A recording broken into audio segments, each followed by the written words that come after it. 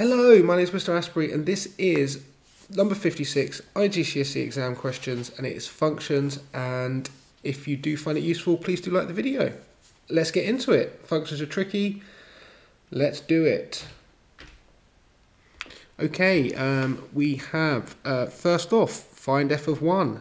Easy peasy. Just sub it in. So it is 1 minus 4 and then squared. So it is 9. State the range of f of x. Bit trickier that. The range of f of x. Well, this is a perfect square. And what do we know about squares? They'll never be negative. You can't get a negative number after you've squared your input. So therefore, the range is that f of x will always be greater than or equal to 0. Again, what you could do is you could sketch the graph and it would look like this. It will be a quadratic and it will never go below 0. Okay, next question. We're asked to work out f of g of 2. So when I do f of g of 2, I take 2 and I put it into g, and then I take the answer to that and put it into f. So the first thing I'll do is put 2 into g, so g of 2. I'll go to my calculator, I'll do 4 over 2 plus 3, which is 4/5. And then I'll take that 4/5 and I'll put that into f. And remind ourselves what f is. F is to take that previous answer, minus 4, and then square. So I get 10.24. Okay, next question. It says find f of minus 7. So again, I'll go to my calculator. I'll do 3 times minus 7, and then minus 5, and then all over 4. And we will get minus 6.5. And now I've got to find the inverse function. So I do that by setting the function equal to y. And then I do an xy swap, which means I take any x and I swap it with any y. So all my x's will turn to y's and all my y's will turn to x's. So this becomes x is equal to 3y minus 5 over 4. And then all I need to do now is to make y the new subject of this equation. So I'll times both sides by 4. I'll add 5 to both sides. And then finally I will divide through by 3. And once we have y equals, then we can say that the inverse function is, in this case, 4x plus 5 over 3. Okay, next one says the function g. The function g is such that g of x is equal to 19 minus x. Find f of g of 3. So again, to find f of g of 3, I will take 3 and I will put it into g, and then I'll put the answer into f. So putting 3 into g, so g of 3 will be the square root of 19 minus 3, which is the square root of 16, which is 4. And then I need to put 4 into f. I'll just remind myself what that was. It was 3x minus 5 over 4. So 3 times 4 minus 5 over 4 goes into our calculator. Oh, I can just change it here actually. I can just sub in 4. And it gives me 7 over 4. Perfect. It says which values of x cannot be included in the domain of g. Well, there's two things that you can't do. You can't divide by 0, and you can't square root a negative. In this case, we're not going to be dividing, but we are going to be square rooting, and we can't square root a negative, so therefore this 19 minus x must be greater than 0. So this must be positive. So the ones that I want, which cannot be included, are the values of x which make this negative. So adding x to both sides tells me that x cannot be greater than 19. Okay, next question, and we're using the other thing you can't do, which is you can't divide by 0. So state which value of x must be excluded.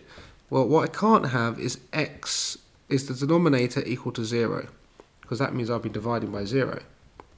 So 4x would equal to 3, so x equaling 3 over 4 is not allowed.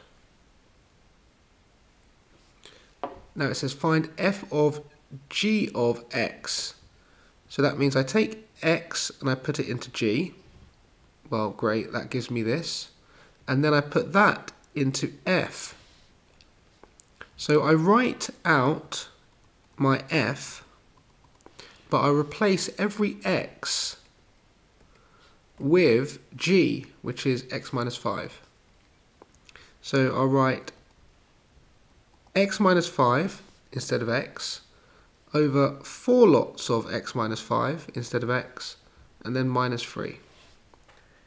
It asked me to simplify my answer, so I probably should expand the brackets, which gives me 4x minus 20 minus 3.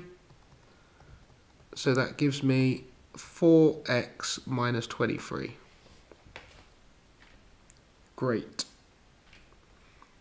Oh, and part C says find the inverse of f. So I will take my f of x and I'll set it equal to y. And that was x over 4x minus 3. Just double check that. Yep. And I will do an xy swap. So any y's will turn into x's and any x's will turn into y's. Now this one's slightly trickier because to make y the subject it occurs twice, so we're going to have to factorise at some point. I'm going to multiply by the denominator to get x 4y minus 3 equals y. Expand the left hand side, so I get 4xy minus 3x equals y. And I'm going to collect the terms that have a y in it on the left hand side, and the terms that don't will go to the right hand side. So my left hand side becomes 4xy minus y, because I'm going to have to minus that to this side, and then I'm going to take that and I'm going to plus it to that side, so plus 3x. I'm then going to factorise out a y, and this will give me 4x minus 1, and then I could divide through to get my inverse function in terms of x. So it's 3x over 4x minus 1. Okay, tricky question alert. We have two functions, f and g, and it tells me that h is f of g, which means I need to take g and put it into f. So I'm going to write out that f of g of x is equal to, I write out f, but instead of writing x, I will instead input g, which is x plus 3. So it's x plus 3 squared minus, and again, instead of x here, I write x plus 3, so it's 2 lots of x plus 3. And then it's asked us to work out the inverse function of this, and I'm going to label this h of x. And in order to work out the inverse of a quadratic, I'm going to have to write it in completed square form. So I'm going to expand these brackets first. The first bracket is going to give me x squared, and then plus a 3x, and then plus another 3x is 6x plus 9. And then expanding these brackets, I'm going to get minus 2x and minus 6. So this is going to simplify to x squared plus 4x plus 3. And in order, again, like I said before, in order to find the inverse function of a quadratic, you've got to complete the square.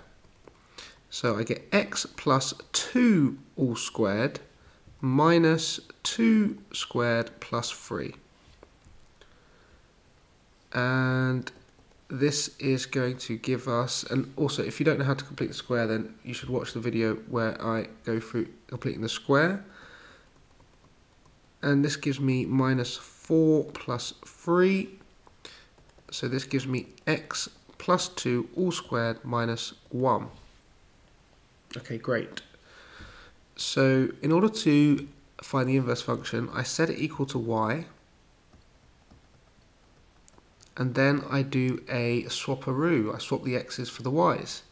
So this becomes x is equal to y plus 2 all squared minus 1.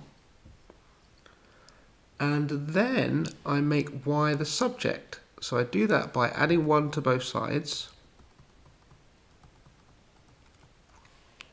square rooting both sides, and when I square root I get plus or minus, and this will cancel with the squared on that side. And then I minus 2 from both sides, so I'll write minus 2 plus or minus the square root of x plus 1 is equal to 9, equal to y, sorry. Okay, you think you might be done there, you've done a lot of work and you think you got it right, but we have to look at this condition here, that x has always got to be greater than or equal to minus 2, and that's for the function h of x. So for the inverse function, we swap the x's and the y's, so y must be greater than or equal to minus 2 for the inverse function. Now at the moment we've got here that y is equal to minus 2 plus or minus the square root of x plus 1. And for y to be greater than or equal to minus 2, I'm going to have to add on this square root bracket, not take it away, because that will make it less than minus 2. So in fact, I'll need to cross this out and replace it with just a plus. And that is my final answer. Well, actually, no, it's not. I should write h to the minus 1 of x is equal to this. There we go. Perfect. Okay, here we go. Tricky question. Really tricky one. And if you can master this one, then you've got functions absolutely sorted. Right, it starts off, you've got this horrible looking function. And then it says find the value of p for which the inverse function of p is equal to k. Now you're not going to want to try and find the inverse function of this. Instead you're going to use this really neat trick, and that is that if f of x gives you a value of y, then it means the inverse function will go backwards and you swap x's for y's. So here we have the inverse function of p is equal to k, which means that the original function, if I were to sub in k, it would give me p. Okay, so let's solve this instead. That's going to be much easier. So sub in k. Subbing in k for x is going to give me k squared plus k squared, all square rooted, over k.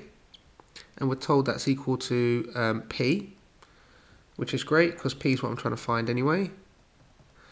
This is going to give me the square root of 2k squared over k. And a square root like this, when I have two things multiplied together, I can split it up to write the square root of root 2 multiplied by the square root of k squared. And that's going to be helpful because we have the square root of 2 and the square root of k squared is just k. And our k's will cancel, so we have that p is root 2. Okay, second part of the question says that g is defined as g of x is equal to x squared. And it says given that g of f of a is equal to k, find the expression of a in terms of k. So I need to put a into f and then f into g. So putting a into f will give me the square root of a squared plus k squared over a. And then if I put that into g, well, that just means to square essentially your input. So I will square all of that, and that is equal to k. Okay, right, when I square a fraction, I can square the numerator separately and the denominator separately. So squaring the numerator is going to remove that square root sign, and squaring the denominator is going to give me a squared. Now I want an expression for a, so I'm going to have to collect all the a's on one side and then factorise. So first off, I will multiply both sides by a squared to get this, and then all the terms that have an a in it I'll put on the left side, and all the terms that no, actually I'll put all the a squares onto the right side. That'll be easier because it means I just have to move that 1a squared over. So I get k squared is equal to a squared k minus a squared, and then I will factorise an a squared, which gives me k minus 1, and then I will divide both sides by that factor of k minus 1. And then the last step is to square root. So it will be the square root of k squared over k minus 1. Okay, some real tricky questions in there. Well done for making it through to the end. If you did find that useful, please do like the video and then have a look at the next topic in the series. Bye for now.